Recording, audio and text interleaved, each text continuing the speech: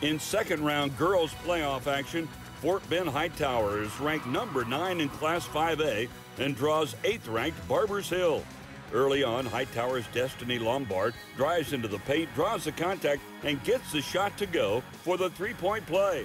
Then it's Destini on defense. She gets the steal, heads the other way for an easy fast break bucket for the Lady Canes. Barbers Hill answers by going inside to Kaylee Hornberger. She goes up strong, bucket, and the foul for Hornberger. But Hightower's defense continues to give the Lady Eagles fits. Morgan Strawder with the steal, and she goes coast to coast. Lady Canes up by 11 at intermission. In the third, Barbers Hill's Delana Carter goes crashing into the lane, basket, and the foul for Carter.